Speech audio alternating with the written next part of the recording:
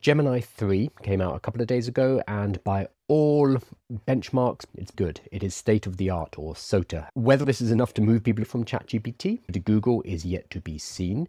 There's a huge switching cost, especially when you're moving from one AI application to another, because they have a persistent memory. If you've been using ChatGPT for a while, ChatGPT knows a lot about you and is going to get you better answers based on what it knows. So shifting over to Gemini, even if Gemini is as good or even slightly better, is still a switching cost. And I'm not sure if they're going to be able to capture the public market. That said, ChatGPT's lead has been decreasing over the last year.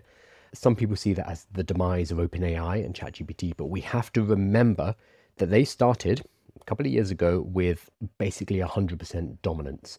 There is nowhere to go but down for them. Unless they hold a complete monopoly, which is unlikely, there's no other way for them to go. So we're seeing it drifting slowly down, with mainly Google taking their market share.